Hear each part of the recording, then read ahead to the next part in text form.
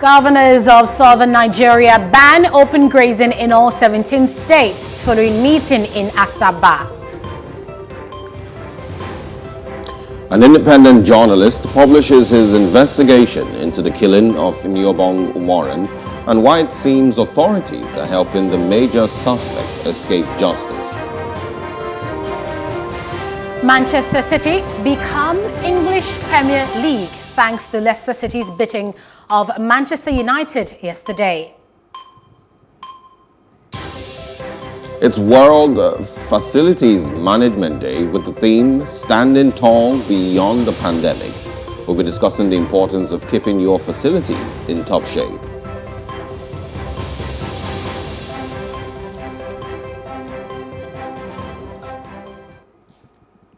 Good morning and welcome to The Breakfast here on Plus TV Africa. It's another very beautiful, bright Wednesday morning, and I was having a conversation this morning about why we're having, shorter nights and longer days. It's as bright as early as 6:10. Like, what's going on? No, really, I remember my surprise stepping out of the house and asking why. Why is it so Yeah, so I bright? think it's that period. It's that period of the year where, the nights are shorter, the days are longer.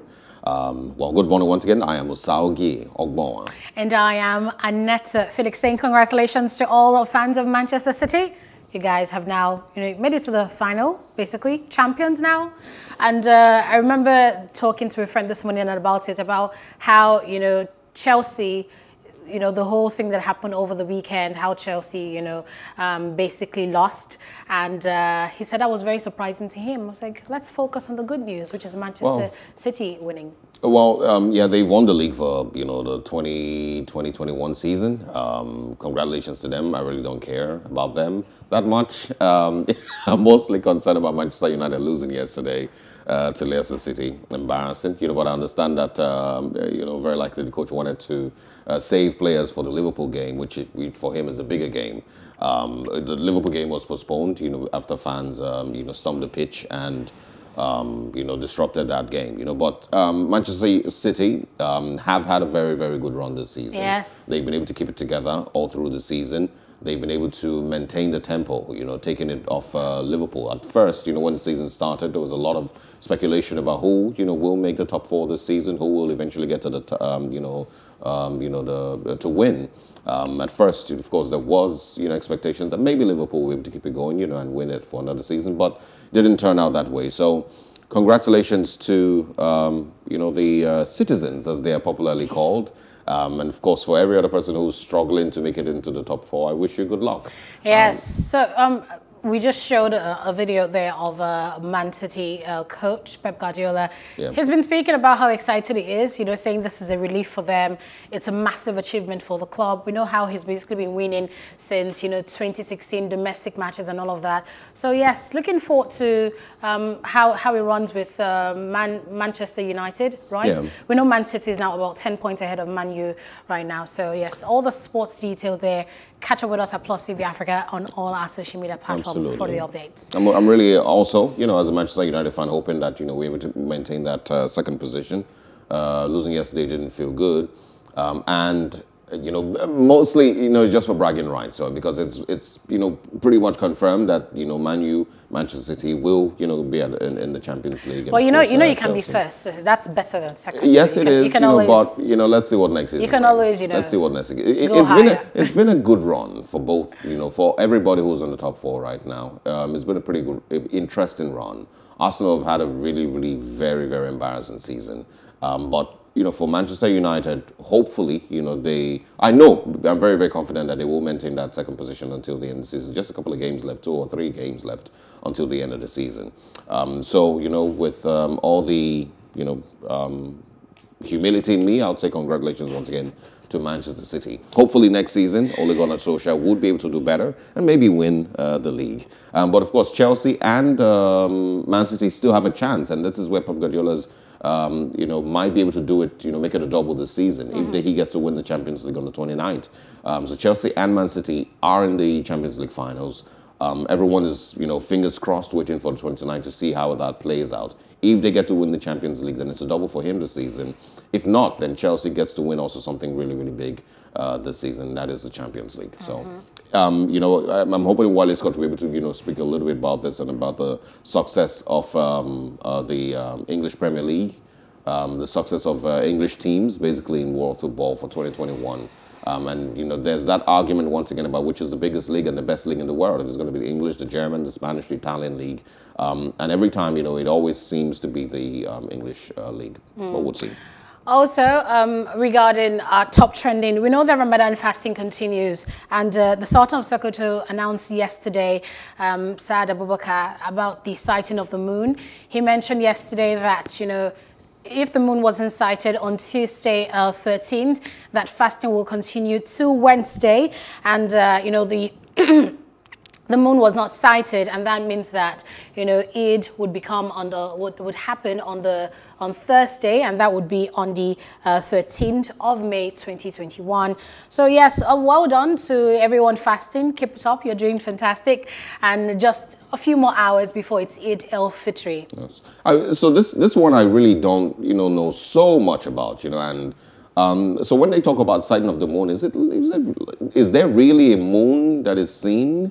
Okay. Do they? So I wish we had, someone who is a Muslim faithful to do all the explaining. But I know that what happens is that they use the Muslim calendar, and yes. They have to sight the moon. And I feel I want to believe that's a physical moon, because you see Muslim faithfuls in Saudi Arabia, bringing out their chairs and looking through their telescope. Yes, they do that, and they want to. I think they call it They use different observatories in Saudi Arabia to see if the moon is out. It's basically using the moon, the Muslim calendar. It's all almost related to astrology, so to speak. But like they said, the moon was not sighted on Tuesday, and that means if the moon had been sighted on Tuesday, that means Eid would have begun on Wednesday the 12th. But since it wasn't sighted on Tuesday, Eid will now become on Thursday, so May 13th. Did the moon delay? Or? You would have to ask your Muslim friends to do most of the explaining. The Muslims use the lunar calendar, so that's where it all comes from.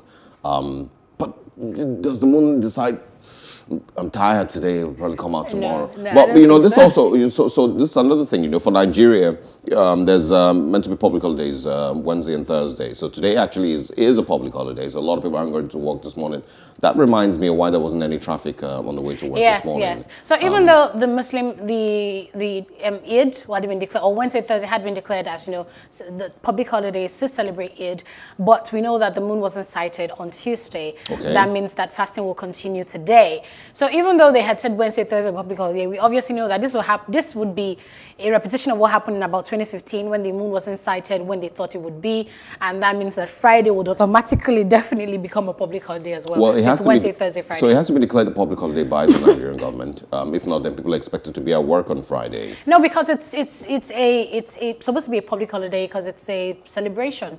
Of the end of a fasting period. So just the way you have the Christian holiday like New Year or like Christmas. I'm just saying. So those days, are kind of fixed. You know it's going to be on the 24th and 25th. It's going to be on the 31st and the 1st. But so this one now, there's been a little glitch here. The moon wasn't sighted. It's not a glitch. Okay, well, my Muslim friends would beg to differ. It's not a glitch. Well, but the government had already projected that it was and that's why people sighted. have been mocking the government on social media, saying the governments had already seen the moon ahead of time. Exactly. And, being satirical about that. So does the Ministry of Interior now have to put out another statement saying the public holidays will be Thursday and Friday, or will be Wednesday all the way till Friday? Maybe, but everybody just knows that definitely would be Thursday and Friday. And if it wasn't sighted today, so people should be at work today.